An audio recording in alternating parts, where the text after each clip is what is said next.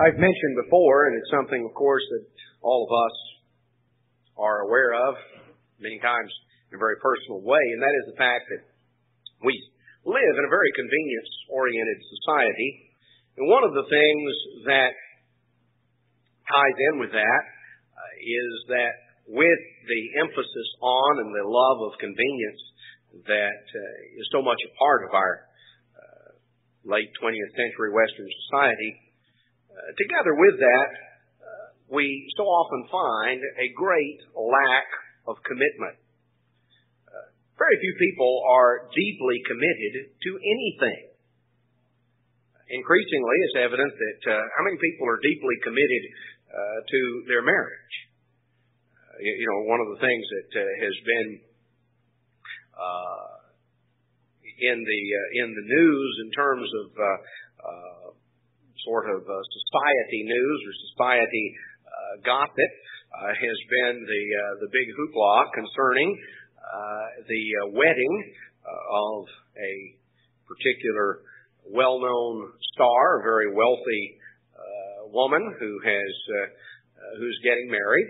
That is, of course, the 8th marriage for Elizabeth Taylor. Now, as someone said, it's sort of hard to get real excited about somebody promising to love, honor, and obey until death do you part for the 8th time. It sort of undermines a little bit the concept of any level of commitment. You almost wonder why bother. What's the point what's there to get excited about? What's the point of that? Well, she, of course, because of her fame, because of her wealth, because of her notoriety over the years, sort of stands out as an example of that. But there are many, many, many others who may not have actually walked down the aisle 8 times, though there's certainly others that have. I'm sure she doesn't by any means hold the record. But they certainly evidence a lack of any particular genuine commitment in their lives. There was a recent Gallup poll that was taken dealing with people believing in the Ten Commandments. Now, generally, when they've taken polls and they have asked people, do you believe in the Ten Commandments, they get a real high yes answer. People say, oh yeah, I believe in the Ten Commandments. They did something a little different. They asked a question related to each one of the 10. And they said, what about this? Do you think this is any big deal? Well, what it came down to was most people didn't think any individual one of the commandments was any big deal. I think most people felt like that murder was, they really ought to keep that one. Of course, you wonder how much of it is their commitment to self-preservation and how much of it is their commitment to believing in any particular moral code. You get down, needless to say, the 4th commandment, the Sabbath, receives the smallest number who thought that was important. But really, less than half of people thought that most of the commandments were important. Murder, most people thought was important. I think murder and stealing were the only ones that made it above 50%. But stealing, when they asked a couple of specific questions about, stealing under these circumstances or that circumstances, basically the circumstances involved very little likelihood of you getting caught. The percentage who thought that it was wrong to steal, if nobody was going to find out, was really not all that great. They were sort of opposed to people stealing from them, and they didn't think you ought to steal if there was a good likelihood you were going to go to jail. But if they thought they could get by with it, they weren't all that opposed to it. And it went down the list of various commandments. Lying, if it'll get you out of trouble, it's not too bad. About 80% thought that lying wasn't bad under, the circumstances where it would be helpful. So you get down to a very relative moral code, a very lack of any sort of commitment. Now, if you were to ask most of these people, are you a Christian? Over half the population of the United States certainly professes to be Christian. 90-some-odd% claim to believe in God. I think it's about 95, 96% claim to believe in God. The heavy majority will tell you that, yes, they are Christian. They believe in Christianity. But if you pin them down in terms of their level of commitment, you find that with their mouth they may acknowledge and profess certain things, but there's no depth of commitment. There's no depth of conviction. There's no discipleship. Because Jesus talked about those who would be His disciples. And His disciples were those who would come after Him, who would learn from Him, who would be taught by Him, who would follow Him. Now, when He was here on this earth and He was going from here to there to somewhere else, following Him meant literally putting one foot in front of the other and following where He went. And when He stopped, you stopped. And when He talked, you listened. And when He traveled on a little further, you put your foot in the road and you followed on too. You didn't know where you were going to spend the night, wherever He spent the night. You didn't know where you were going to eat, wherever He ate. And there were various ones who followed Him, who gave up businesses, who gave up the life, the settled life that they had led. You know, He came up to Peter and Andrew, his brother, to John and to James, who were commercial fishermen. And He said, "Come on and follow me, and I'll make you fishers of men." And they put down their nets. They went with Him. Obviously, we have just a brief summary account, and yes, they knew who He was or had come to know who He was. They knew He was not a stranger that just sort of walked up and transfixed them with some mystical stare, and they looked and He had a halo around His head, and so they just sort of like in a trance dropped what they were doing and followed. I think one of the Bible movies sort of gave that impression. You know, it was almost this kind of mystical, hypnotic effect. Well, that's not the way it was at all. When you actually go through and study the account, these men had actually known Him for years. Their families were related. There was but there had come, they had been individuals who had been, had spent time with John the Baptist, had been disciples, at least in some cases, of John the Baptist for periods of time, had spent a number of weeks with John the Baptist, listening to him. They had come to a conviction in their own mind, and when Jesus Christ challenged them to act upon that conviction, they did, because they believed it, and they were committed to what they believed to the uttermost depth of their being. There was a depth of commitment, and we find today in our society a great lack of commitment. People aren't even committed on a physical level. They're not committed in their marriages. Very few people are really committed to a cause that they believe. Most politicians read the opinion polls to find out whether it's popular to be for this or against it. And so after they've read the opinion polls and they decide it's politically advantageous to be, against abortion, well, they're against it. Or if they find out, opinion polls change, it's politically advantageous to be for it now, then they're for it. And a lot of them, of course, try to do the splits. They try to be for it and against it at the same time because they don't want to offend anybody. And I'll tell you what, it's really sort of funny. I saw one time, we were back in Texas, I saw the platform. You remember back in, some of you remember, back in 1960 when Lyndon Johnson ran for vice president on John F. Kennedy's presidential ticket. This was also the year that his Senate seat was up for election. Texas passed a special law that allowed him to run for the Senate at the same time he ran for vice president. It's the only, normally he would have had to have given up his Senate seat, and if he lost the vice presidency, he'd just been out. Well, he didn't want to do that, so he got them to pass a special law that just applied to him that allowed him to run for vice president and senator at the same time, which he did. But the interesting thing was, Then he ran on two totally different platforms. There was a platform that he ran on in Texas as the platform of what he claimed to represent if he was reelected as senator from Texas, and then the platform that he ran on as vice president. They were totally contradictory. Many of the planks of the platform, he was for one thing as senator from Texas and against something else, against the same thing as vice president. The point is, and he's not unique at that, he just sort of was in the ironic situation of running for two things at the same time. Now, a lot of politicians have done that. They just usually aren't embarrassed by having to do it at the same time.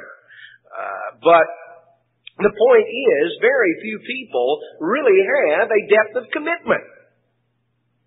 Even in a physical realm. There are individuals, certainly, you could point out individuals in history who have been committed to something, and whether it was popular or unpopular, they were committed to it, they believed in it.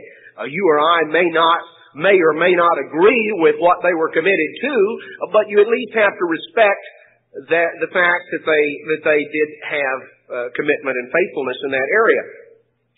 But the primary thing that I want to put our focus and our attention on has to do with our level of commitment to being a Christian, to being a disciple of Jesus Christ. Because our level of commitment is something that should go far beyond simply the things that we find in the society around. Now, there are two major things that I feel are primary enemies of commitment. A lot of people, if you were to say, and certainly in a setting like this, are you committed to being a Christian? You know, we were to ask for a show of hands, how many of you are committed to being a Christian? I hope that, certainly everybody who's baptized would raise their hand.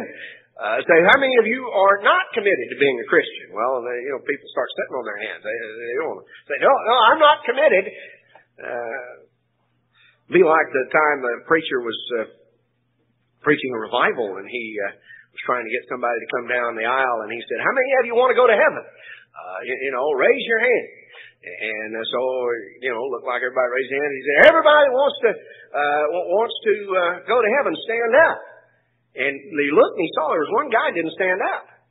So, then he really went on. He thought he had a real sinner to preach to, so he really went on for a while. And so everybody who wanted to go to heaven, stand up. And this guy still didn't stand up. So this went on for about 3 times, and finally he stopped and he singled the guy out, and he said, what's wrong with you? He says, don't you want to go to heaven? Do you want to go to hell? And the guy said, well, no. He says, but I just thought maybe you were getting up a load to go right now. And he kind of wanted to go, but no time real soon. And that's, of course, the way a lot of people are. They claim they want to go to heaven, but they're not real anxious to get there. But there are enemies to commitment. There are things that stand in the way, that undermine, that eat away at depth of commitment.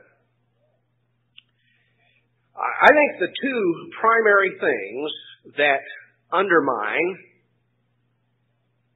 the depth of our commitments are, one, the pressure of trials and tests, and two, the enticements of worldliness. The pressure of trials and tests and the enticement of worldliness. Both of these can eat away at the depth of our commitment.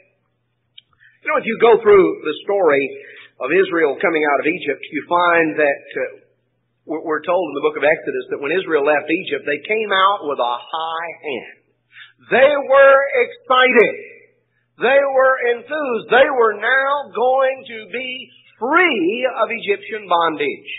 They were on their way out of Egypt. They came out with a high hand. And they were on their way to the promised land. The land that God had promised to Abraham, Isaac, and Jacob centuries before. The land that they had heard of. The land that had been described as father had told son, had told his son, and on down for generations. From Abraham to Isaac to Jacob to the 12 sons of Jacob to their children, to their grandchildren, to their great-grandchildren. And it came on down. So these people had heard about this land. that someday we're going to get. Someday we're going, well, that had become rather unrealistic to them because as decade upon decade had gone by of Egyptian servitude, that seemed pretty remote, pretty far off. But now the unimaginable had happened, and that is the fact that they had left. They had experienced miracles, and they had come now right up within sight of the promised land. We read the account in Numbers chapter 13. In Numbers 13, in verse 1, the Eternal spoke to Moses and said, "Send men that they may search out the land of Canaan, which I give unto the children of Israel. Of every tribe of their fathers, send you a man, every one a ruler among them. Send one of the princes of each tribe." So it goes through the details of the 12 men who were selected, who went into the promised land. And they went in and they searched the land.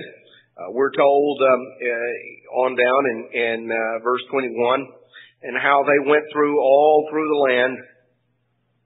And verse 25, they returned from searching the land after 40 days. So they had spent about 6 weeks.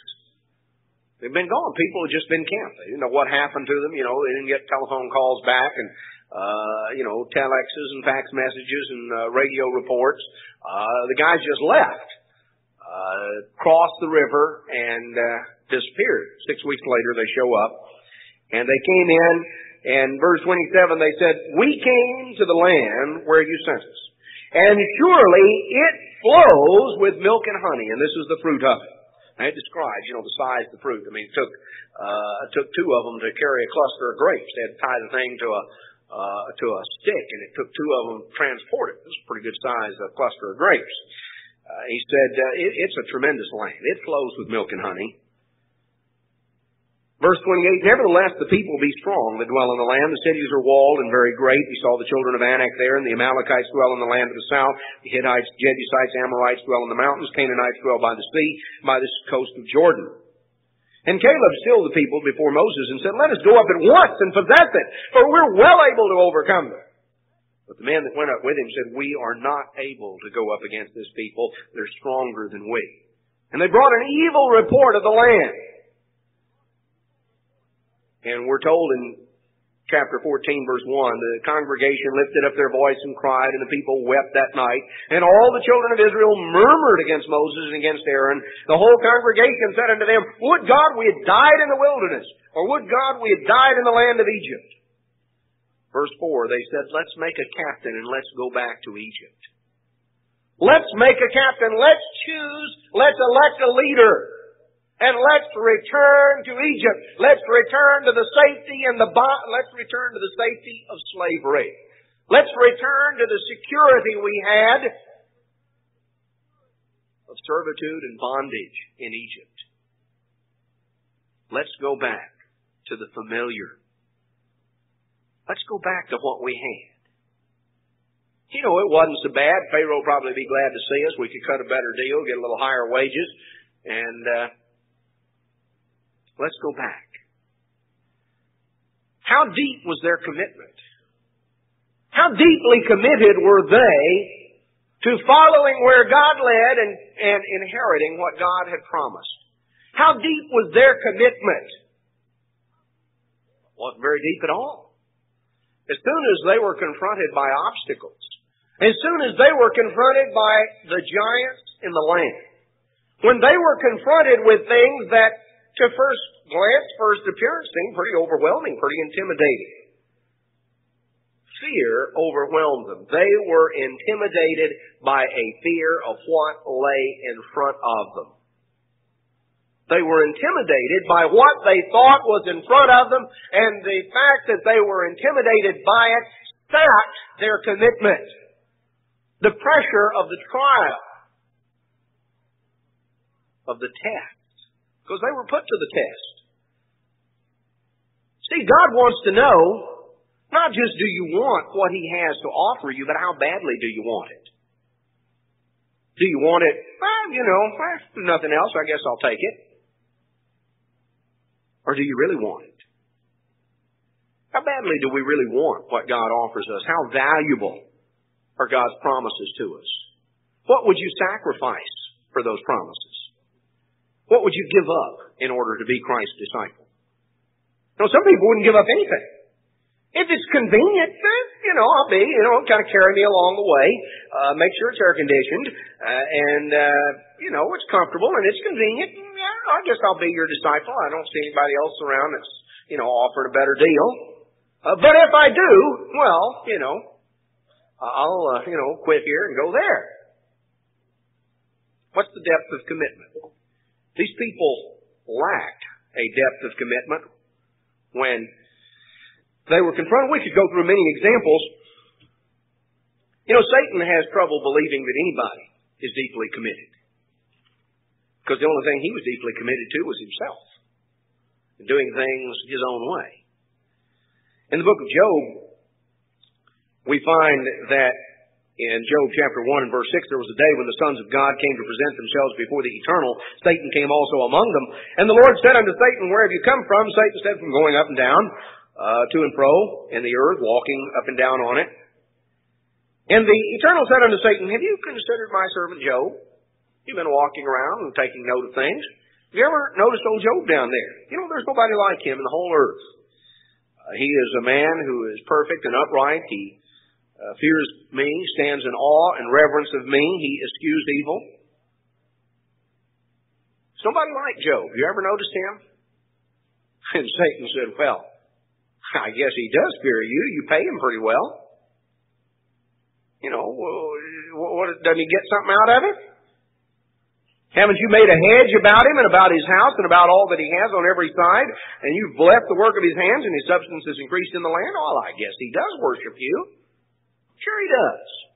But look at all the stuff you give him. Why, he's wealthy and things go right for him, and the guy it's like he's got a hedge around him that protects him from anything going wrong. Of course he worships you.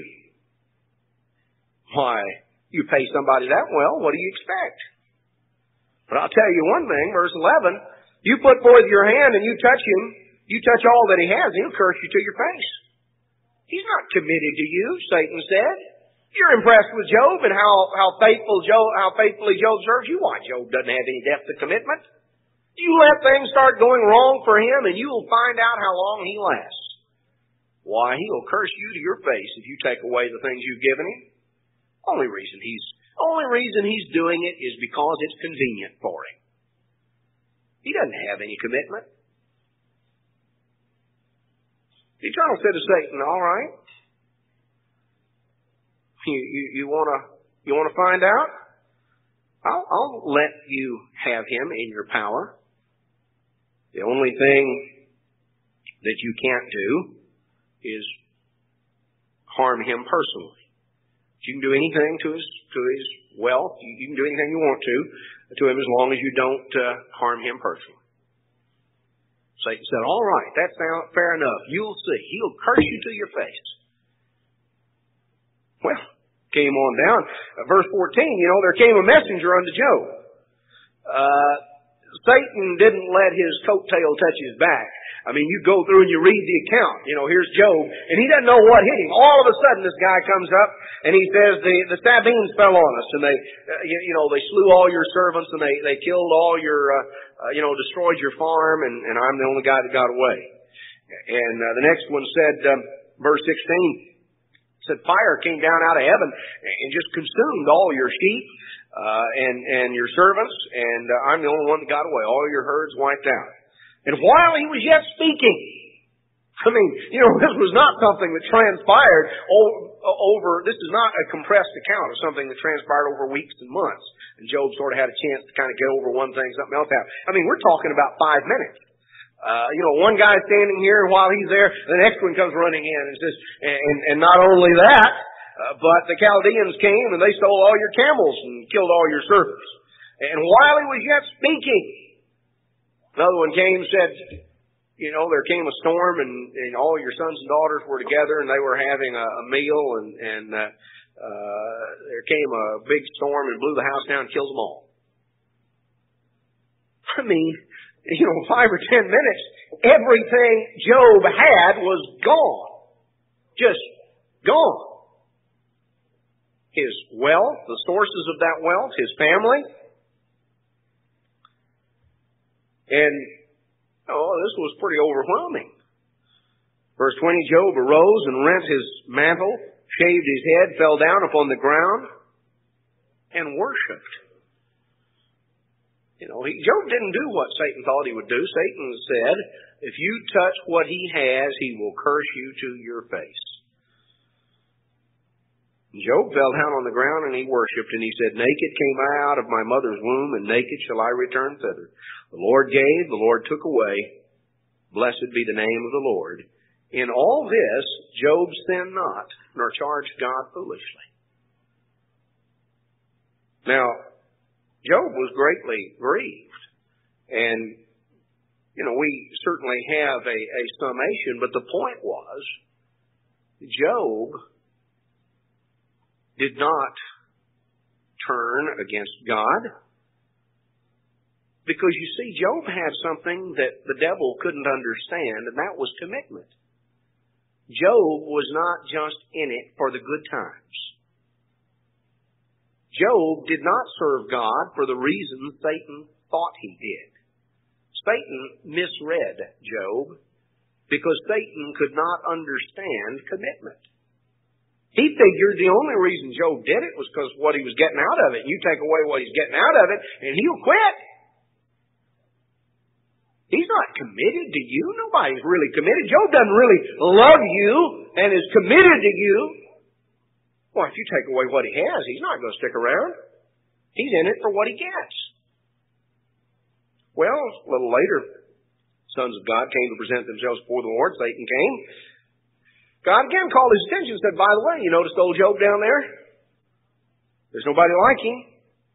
And you destroyed him. You were allowed to destroy him without cause. And yet, he didn't do what you said, did he? Surprised, weren't you, Satan? You said he'd curse me to my face if I let you take away what he had, and you took it, and he didn't, did he? Well, Satan always has an answer. Verse 4, he says, skin for skin, yes, all that a man has will he give for his life. You let me take what he had, but you didn't let me hurt him. But you put forth your hand, and you touch his bone and his flesh, and he'll curse you to your face. Yeah, he might have been willing to give up that, but I'll tell you what, skin for skin. Man will do anything to save his own skin, his own life. And the Lord said, all right. That's what you think? Fine. You do anything you want to him, but you can't kill him. Short of taking his life, you can do anything you want. Satan went forth, and the first thing he did was smote Job with sore boils from the sole of his foot to his crown. Now, if any of you have ever had a boil, you know that one boil can be very miserable, very painful. Satan didn't give Job one boil. He gave Job boils from the crown of his head to the bottom of his feet. One thing about it, Satan doesn't believe in half measures. If he gets the opportunity, he went all out. And Job wound up finally sitting down in an ash heap trying to get some relief. They're sort of an interesting study if you want to look into it as to why that there is a certain amount of about the only thing physically that he could do. Gave a little bit of relief. Something had some give on it. Also took a potsherd to scrape himself, and his wife. Now, Satan killed all the rest of his family. He didn't kill his wife. I think when you read verse 9 and 10, you understand why Job left, or why Satan left Mrs. Job around, because she didn't help matters any. She said, "Do you still retain your integrity? Curse God and die. Just get it over with." Job said, you're speaking foolishly. You speak as one of the foolish women speaks. What, shall we receive good at the hand of God? And shall we not receive evil? And all this did not Job sin with his lips? Well, we can come on back, and I'm not going to go through all the book of Job. But Job understood, as he records in Job chapter 14, in verse 14, he says, if a man die, shall he live again? All the days of my appointed time will I wait till my change come. You shall call and I will answer you. You will have a desire to the work of your hands. Job understood that God had a plan and a purpose. Job, in chapter 13, Job said in verse 15, Job 13, though he slay me, yet will I trust him. This was the depth of Job's commitment to God. Job said, though he slay me, yet will I trust him. But I'll maintain my own ways, or I will approve my own ways before him. He also shall be my salvation, for a hypocrite shall not come before him. So Job's friends were accusing him, said, Job, you've got to have some secret sins. There's something you're doing we don't know about. You must be a terrible person. You've got this good reputation. Everybody thinks you obey God. And boy, you must really be a horrible sinner, or God wouldn't let all this happen to you. See, they just knew they had it all figured out. Job was a hypocrite, and Job, everybody thought Job was keeping the commandments, and Job must be the most terrible person imaginable. They just hadn't discovered the dirt on him yet. This was sort of their attitude. And Job said, told them, look, hold your peace. You guys don't know what you're talking about. He says, I trust God, and though he slay me, yet will I trust him. I'll prove my ways before him, because he's going to be my salvation. And I know that a hypocrite is not going to come before him. I'm not a hypocrite. I trust him for my salvation, and though he slay me, yet will I trust him. Job had a depth of commitment. Now, there were lessons that Job needed to learn, yes. But sometimes we have maybe focused in on certain lessons that Job needed to learn and have overlooked one of the great lessons that we can learn from Job. Because God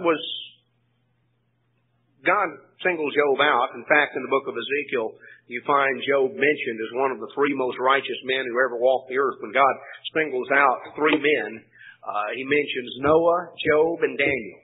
When he talks about the time's going to come that I'm going to destroy this society, he says, even if Noah, Job, and Daniel were standing right there, I'd save them, but I'd clean out the rest of it.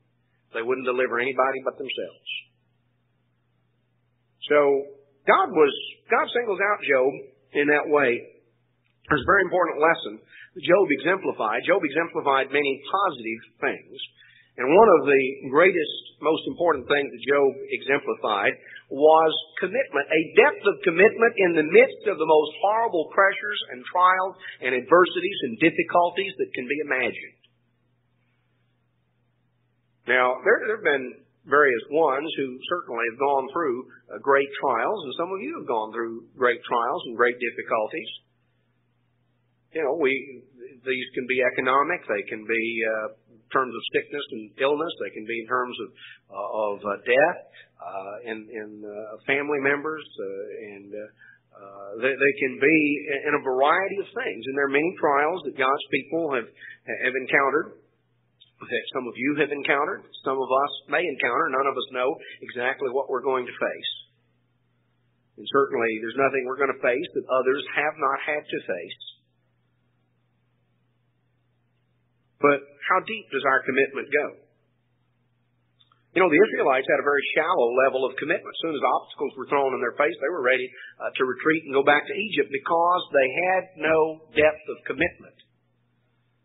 Job had a depth of commitment, and in the midst of the most horrible adversities imaginable, Job did not throw away his calling. Job was committed to something. Now, there are other examples that we could look through.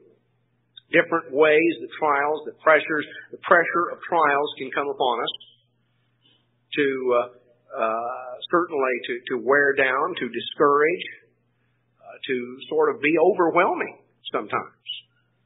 Things can be intimidating. Those of you who were in the church back, 12 years ago, back in 1979, remember the events that occurred when just seemingly out of the blue, at least as it appeared to most of us. Of course, there were those who had been involved in in stirring this thing up under cover, but just seemingly out of the blue, officials of the state of California showed up on the basis of all sorts of lies and false accusations with court orders to shut the work of God down in January of 1979. Move in, confiscate records, just take things over, appoint a judge, a retired judge as a, quote, receiver. Mr. Armstrong promptly dubbed him the deceiver, said they misspelled that. He was not the receiver, he was the deceiver. Well, he was not the receiver because he wasn't going to receive anything. But there were a lot of people that were just completely overwhelmed and intimidated by that. There were those that immediately capitulated. It just felt like, this thing's all over with. It's all over with. There were others that didn't. There were others that kept doing the work, or those that rose to the occasion. At that particular point in time, Mr. DeKotz was a local church pastor in the headquarters area, had pastored the San Marino congregation, which is a short distance from Pasadena, and had been there in the Pasadena area at that time for about 12, 13 years, having come there from Chicago 12 or 13 years earlier, and had served in the ministry and served in the work. And while many of those who had been around as long and even longer than he had and who held higher offices and higher positions, there were some of those that were some of the quick first to capitulate, to sort of compromise, to try to cut a deal, because they, in their minds, they said, well, boy, Mr. Armstrong was out and this other guy, this judge, he's taking over. We better get in on his side. And, Mr. DeKotz's attitude was, well, who is this guy? He's going to come over, he's going to come in here and take over the work of the living God? Forget it. He organized church services there in the administration building. And, called around. Pretty soon you had hundreds and then literally thousands of church members from all over Southern California that showed up on campus.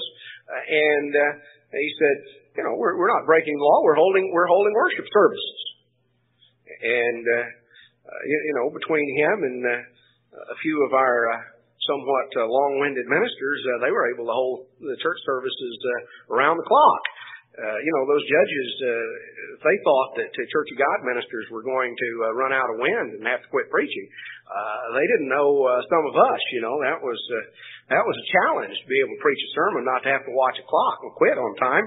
Hour after hour went by with singing and with preaching. They said, as long as you're having services, we won't interfere, but when services are over, you guys are going to have to leave. Services never got over. They just kept on, around the clock. Babies were sleeping. That was one time it was okay to sleep in church. But services just continued around the clock for days. And until finally they were the ones that capitulated and decided that this wasn't going to work. But the point is, it has to do with commitment. How deep do our commitments go? How easily frightened and scared away are we when obstacles come up? When adversity is thrown in our way, when it looks difficult, looks impossible. Well, you can't do that. What do you mean you can't do that? Do we put limits on what God can do? Well, the pressures of trials can be a great enemy of commitment. But another enemy of commitment, in a sense the opposite, is the enticement of worldliness. The enticement of worldliness. There's an interesting story that is recorded for us in the Scriptures that deals with another way of being able to entice people. And this is also found in the book of Numbers. This is the story of Balaam. This we come in Numbers chapter 22 that Israel had wandered 40 years in the wilderness, and now the next generation came. Now, the first generation had been overwhelmed. It lacked commitment. They had been overwhelmed by the trials and the adversities before them. Now, Satan has more than one trick. Doesn't have, any new ones around, but he's got some of the old familiar ones, so he trotted out a different one this time. He had stirred up Balak, the king of the Moabites, to send down for the great religious leader, the Pontifex Maximus of the Babylonian mystery religion, over in Pethor, which is up on the Euphrates River, had sent for old Balaam. And Balaam had come down there. Balaam had really wanted to go because they offered him money. God had let it be known that he didn't want Balaam to go. Balaam's attitude was one of going as far as he could go. Balaam would do anything he could get by with. Balaam had a certain attitude. In fact, you ought to go through, that's a good Bible study, to go through a little bit of the attitude of Balaam toward obedience to God. Balaam was willing to obey if God said, Balaam, you do that and I'm going to zap you. And so Balaam stopped. He didn't do that. But you remember the story. God even sent a vision. He sent everything. He didn't want him to go. Balaam kept saying, what if I do this? And Balaam kept trying to figure a way to do what he wanted and get the money, and yet not directly disobey God and get in trouble. So God finally said, all right, Balaam, do anything you want to. Balaam jumped on the donkey and took off. What would you and I do if God said, all right, hey, you can do anything you want to? You want to keep the Sabbath, fine. If you don't, hey, do what you want to do. What do you want to do? Are you committed to being like God? Or if God said, hey, okay, you want to do it? God's already made plain what He wants. You remember the story. He put an angel there that Balaam couldn't see, but the donkey could, and the donkey stopped and wouldn't go any further. Balaam began to beat on the old donkey. He got a stick, and if you've ever tried to move a donkey against his will, you realize that is an impossible task. I had a donkey when I was a kid, and I know from firsthand experience that those things are just almost the immovable object when they don't want to go any further. And Balaam's donkey was that way. He stopped, planted his feet, and wouldn't go. And Balaam just beat on the thing and pulled on him, and he was so frustrated, he was saying everything he could think of. And God just performed a little miracle there, all of a sudden the donkey was able to speak. And he turned around to Balaam and he said, what are you doing this for? He says, haven't I always done, hadn't I been a good donkey? And Balaam said, yeah, but you're not now. And the donkey said, look, what it amounted to was all of a sudden, Balaam was able to realize that there was an angel there blocking the way. Now the point was the donkey was smarter than Balaam. When the donkey saw that God didn't want him to go, the donkey stopped. And nothing was going to entice him to move. When Balaam saw that God didn't want him to go, he started looking for a way to get around it. Balaam looked for a way to get around what God wanted. He looked for a way to kind of skirt around it without getting in trouble. Even the dumb donkey was smart enough to figure out that, when God blocks the path, don't go.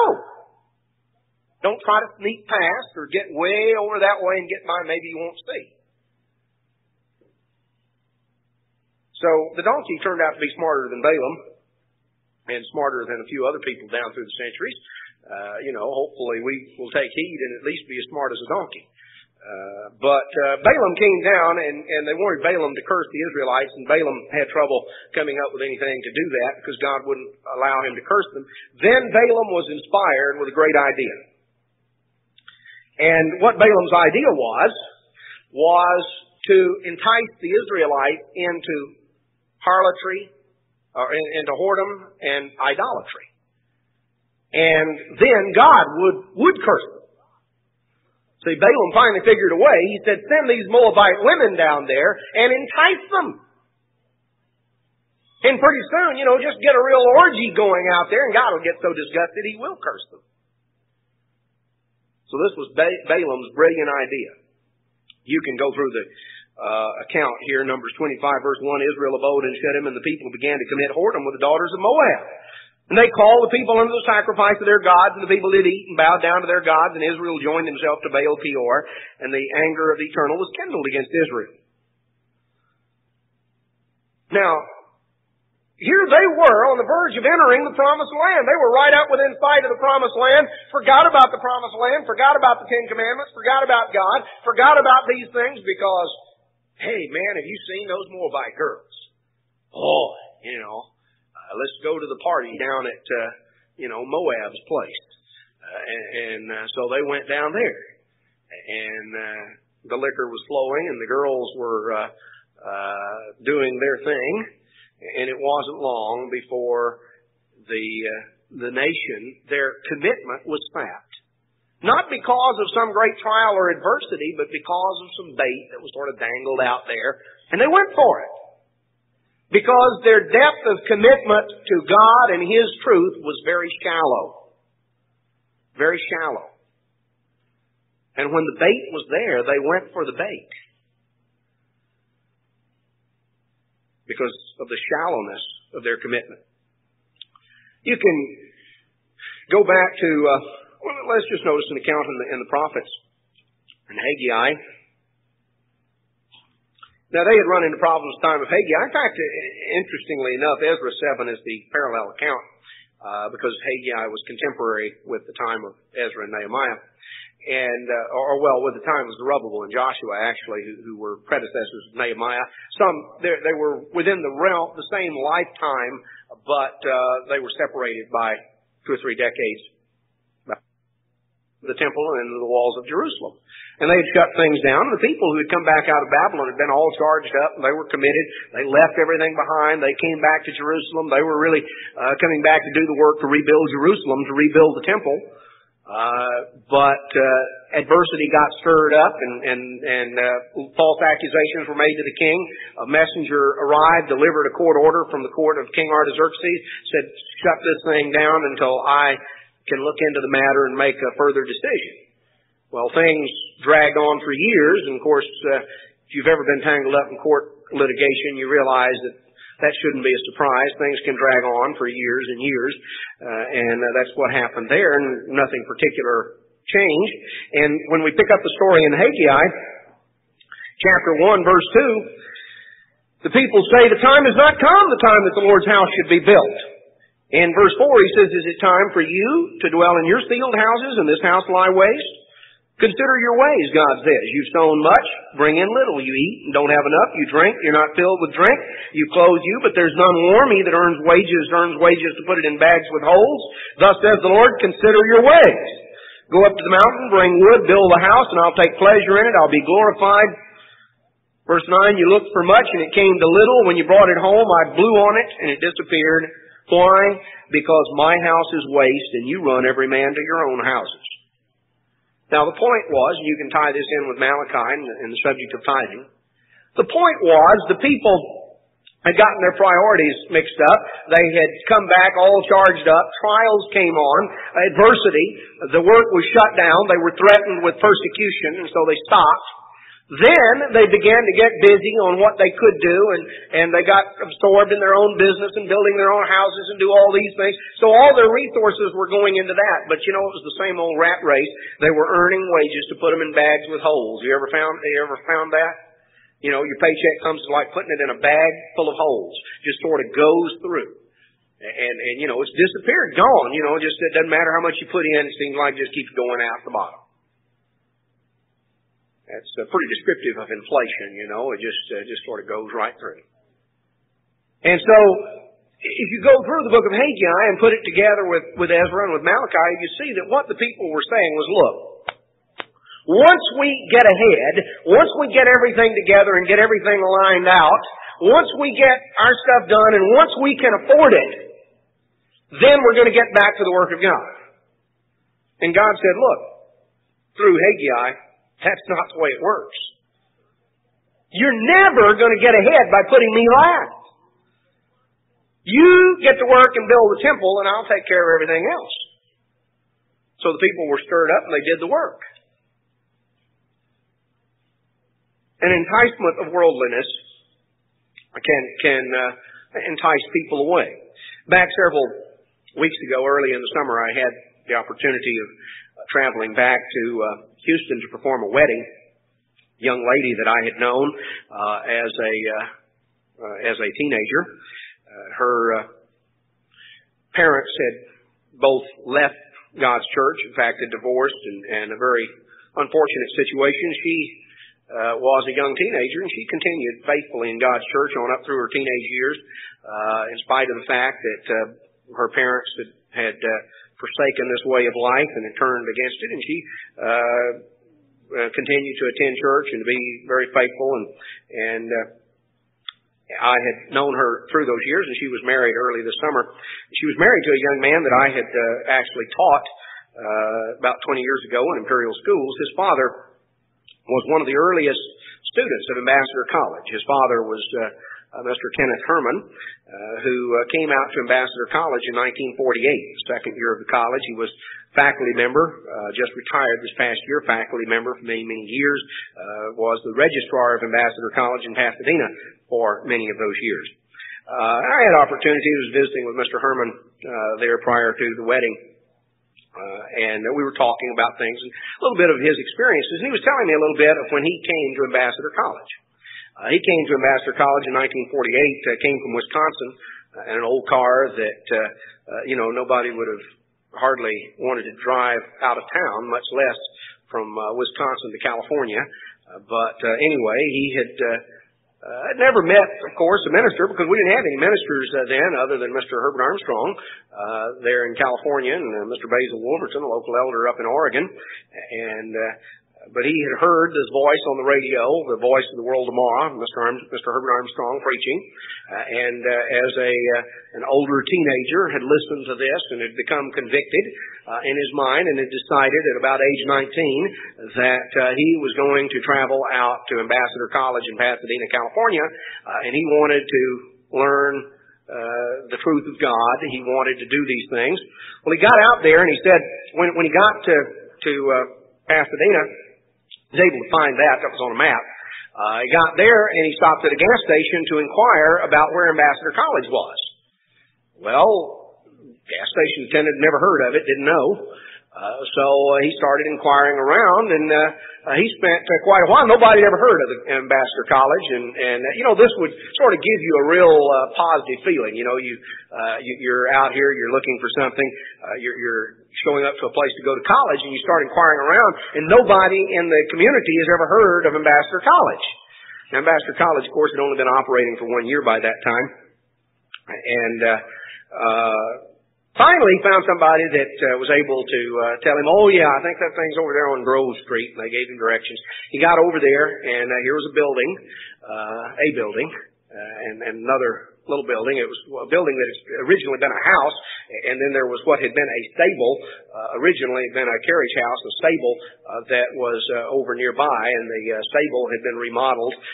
It had been remodeled once by the owner to make it a garage for an old Model T, and then it had been remodeled to become the office of the Worldwide Church of God, or the Radio Church of God as it was at that time.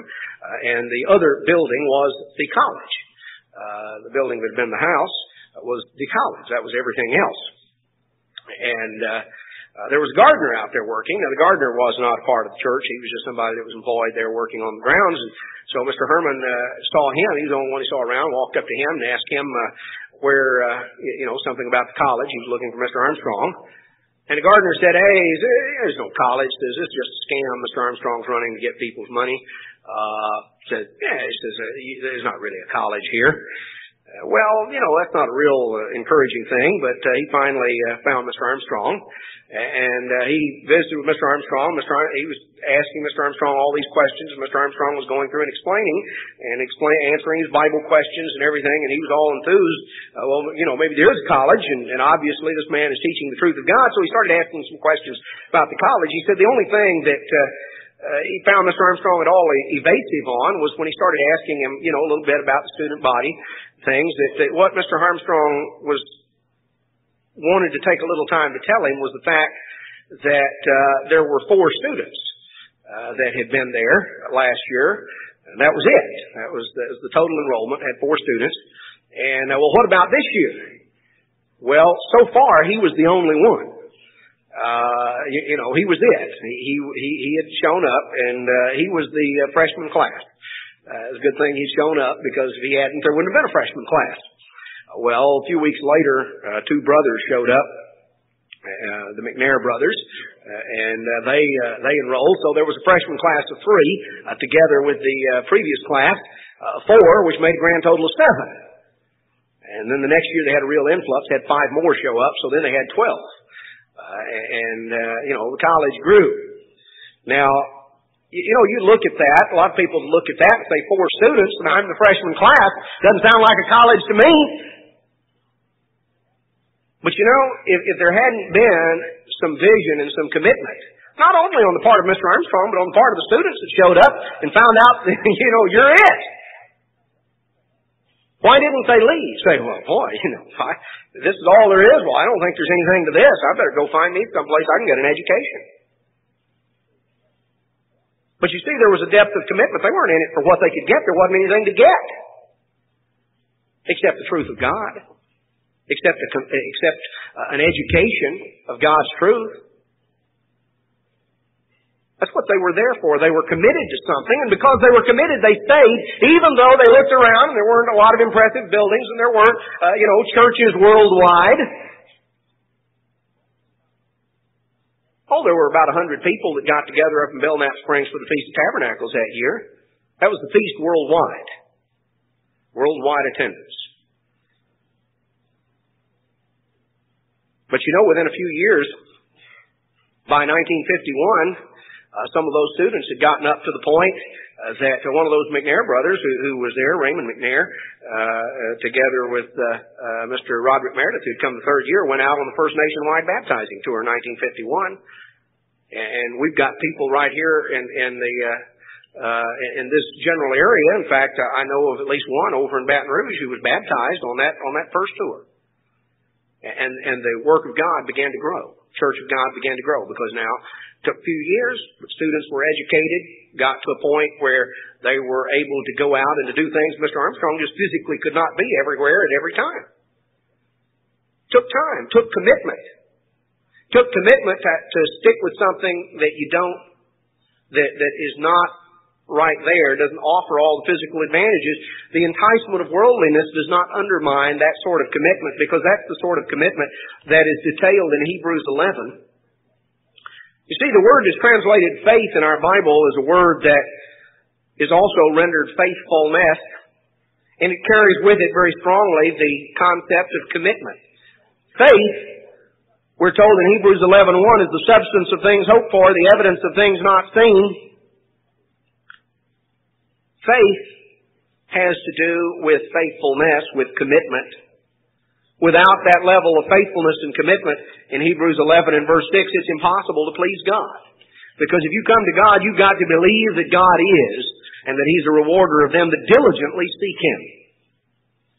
We find that these individuals, these men and women of faith, in verse 10 of Hebrews 11, looked for a city that has foundations, whose maker and builder is God. We're told of these individuals in verse 13 that these all died in faith. They died in faith, in faithfulness. They died in dedicated commitment to the truth of God, not having received the promises, but having seen them afar off, and were persuaded of them and embraced them. They were committed to what God said, and they confessed they were strangers and pilgrims on the earth. You see, verse 16, they desire a better country, that is a heavenly. Wherefore God is not ashamed to be called their God. He's prepared for them a city. That city is the New Jerusalem, and it's the same city that's prepared for you and for me. These individuals detailed in Hebrews 11 are going to be there because they were committed to the truth of God. They were committed through trials and adversities and tests and tribulations. They were committed past the enticements of worldliness and the allure and the attraction of the world around. They were committed to something. They believed in something. Those who came to Jesus wanting to be His disciple, He told them, it's recorded in Matthew 16:24, He said, if any man will come after me, if you're going to be my disciple, if you're going to come after me, then you've got to take up your cross You've got to deny yourself to take up your cross and to follow me. You've got to deny the self. Convenience can't be number one priority. You've got to deny the self. You've got to take up your cross.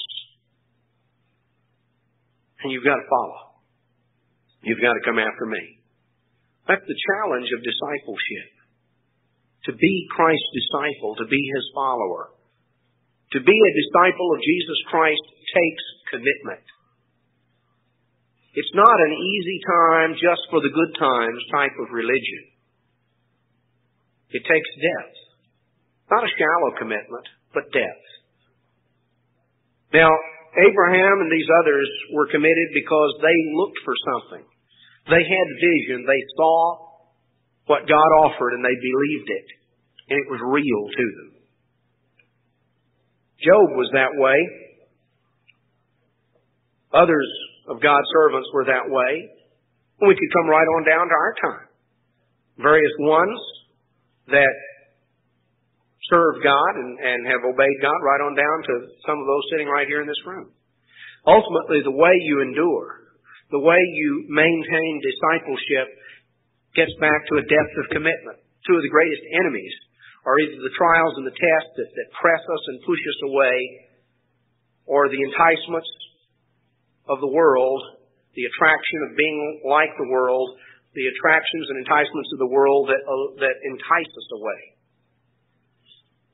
But you know, in order to maintain that commitment, we've got to see things for what they are. We've got to see things in proper relationship. We've got to value things as they really are.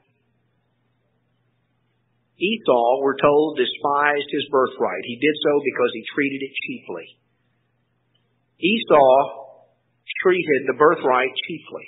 He's used as an example of one who treated very casually and carelessly the blessings and the benefits of God. There was no depth of commitment. He was unwilling to endure, unwilling to hang on. Brethren, if we're going to be a disciple of Jesus Christ, we have to clearly see and understand what God holds out for us. The promises of God must be real to us. We've got to spend time drawing close to God, walking with God, drinking in of God's Spirit through prayer, through Bible study, through meditation and fasting. Really drawing close to God and asking God to make these things real to us, to help us deepen our level of commitment, that we might be among those, as God says here, who desire a better country. They see what God promises and they desire that. Wherefore we're told, God is not ashamed to be called their God. God is not ashamed to be called the God of those who are committed to Him. We need to deny ourselves, to take up our cross, to follow after Jesus Christ, to be deeply committed to being a disciple of Jesus Christ.